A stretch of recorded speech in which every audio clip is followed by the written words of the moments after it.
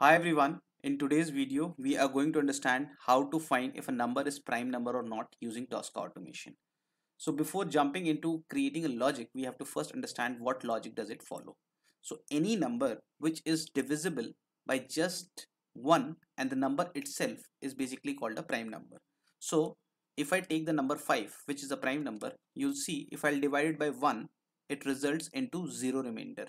If I divide it by 2 it does not result into 0 remainder. If I divide it by 3 it does not result into 0 remainder. If I divide it by 4 it does not result. If I divide it by 5 it results into 0 remainder.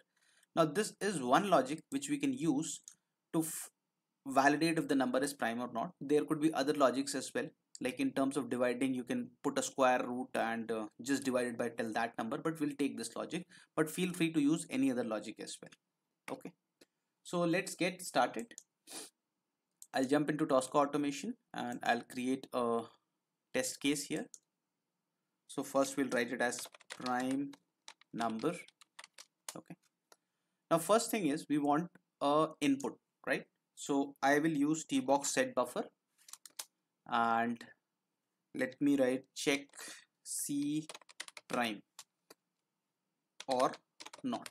Okay. So I'm just checking if the number is prime or not, and this is where the input will take. For the moment we'll put 5, but we'll validate it with different numbers as well. Okay. Now whatever the number is there, I basically want it to be divided from 1 till the number whatever is provided in the input section here. Okay. So whenever we have a definite number of intervals which we want to do, we use the concept of repetition in case of Tosca. And how do we do that? We have to create a folder. So I'll right click, I'll create a folder, because without folder we cannot put the value in the repetition section. So I'll just write it as loop, or feel free to write whatever you want. Okay. Now you'll see this repetition section here. In case it is not there, you right click column chooser and you just click on repetition, it will come here. Okay. Now this is the number of repetitions I want, and since we are storing in this buffer, I'll directly pass this buffer in case of repetition here, so that whatever changes we are doing in the input value is going to be considered accordingly. Okay. So I'm just writing curly brackets B, the buffer name, and I'm closing it. Okay. Now if it is 5, this whole set is going to run for 5 times. Okay. Now let's first create one buffer here, buffer step, and we'll understand what to do. Okay. So first of all, I want to divide it. Okay.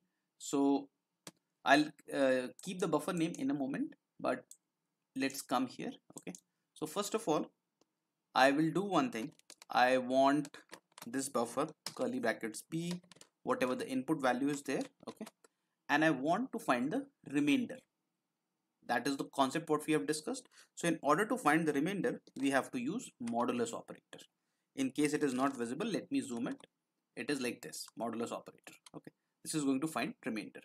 Now I want to find remainder not only with one value, I want to find it till the number. So if it is 5, I want it to be divided by 1, 2, 3, 4 and 5.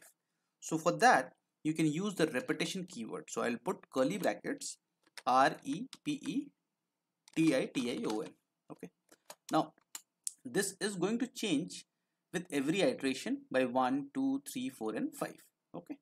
Now if the value of this is coming as 0 and that 0 is appearing more than 2 times, that means it is not a prime number, right? This is the logic what we have discussed, that any number which is divisible by 1 or itself is a prime number.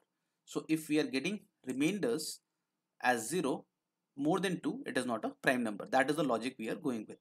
But first of all, here you see we are performing a mathematical operation, and in case of Tosca it does not work directly. We have to wrap it up using math operations. So pretty basic. I'll go to the start, I'll put a curly brackets, I'll put MATH square brackets, I'll close the square brackets and the curly brackets. Okay. Now we are getting the remainder here. Okay. Maybe whatever we want, I can write it as REMAINDER. Okay. Let me just copy this for the moment. Okay. So I have got the remainder here and this is going to run. Okay. Now again I'll create a if logic here. Okay. And in the condition, I'll first validate if the number is coming as 0 or not. Okay. So in order to evaluate something, we can use the inbuilt module which is called tbox evaluation. So I'll search tbox evaluation tool, and here I'll say maybe something checking if remainder is 0 or not. Okay, and here I'll put this buffer of, I have copied this, so I'll just paste this, close this, and if this is equal to 0, then I want to just take a count of this. Okay, so what I'll do is in the then condition I'll add a buffer. Okay, and here maybe I can put it as count. Okay, now I want this count to be increased whenever the remainder is 0. So first of all I need to initialize this, right? Give it some value, and 0 I'll give, so that whenever it is coming it is automatically increasing it. So for that I'll go to the first step and I'll just add this buffer here. So we'll do the buffer creation and we'll assign a value 0 here. So I'll put count and I'll put 0 here. Okay, coming to this step I'll say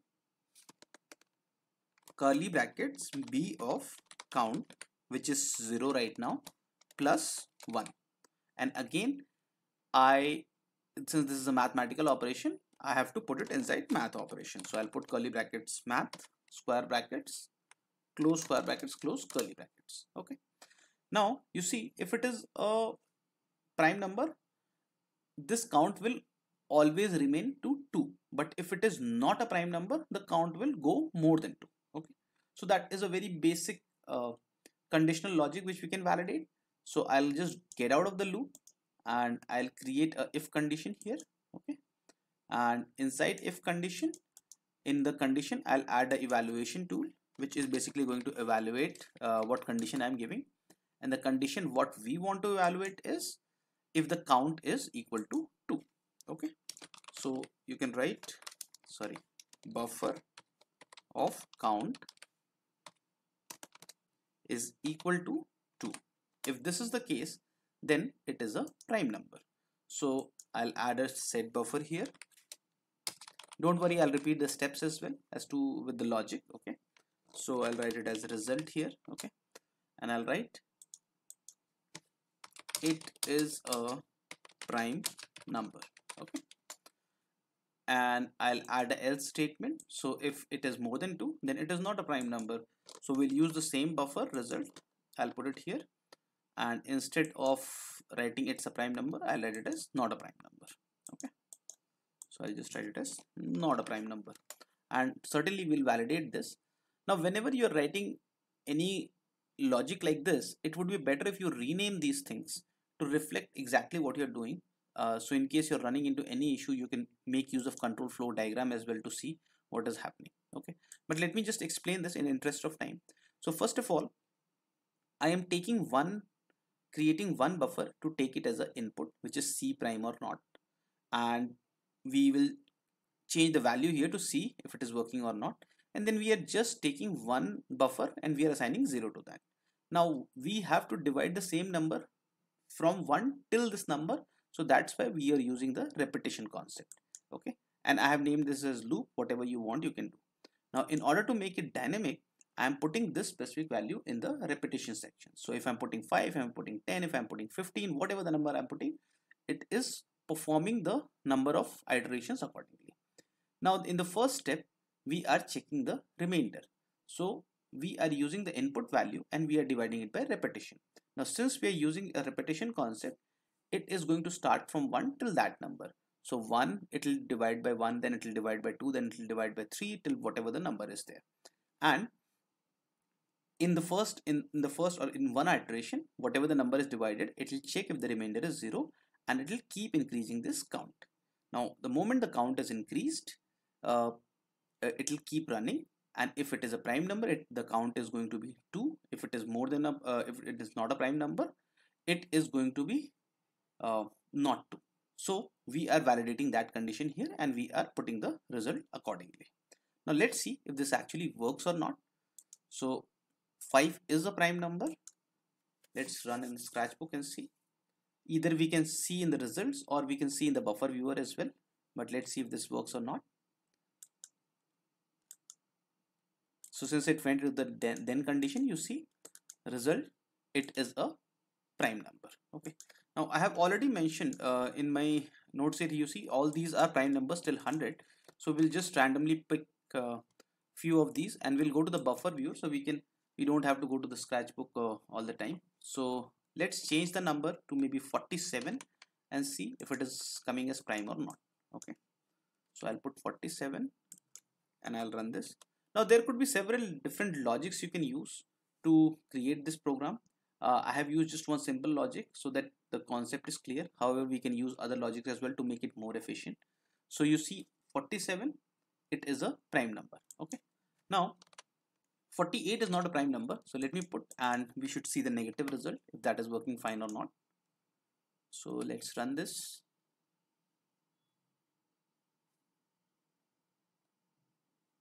Okay, so this is not a prime number. Okay, now in case you're looking for this code, I'll put it in a location and I'll put that in the description section, so in case you want, you can download this and validate it on your end as well.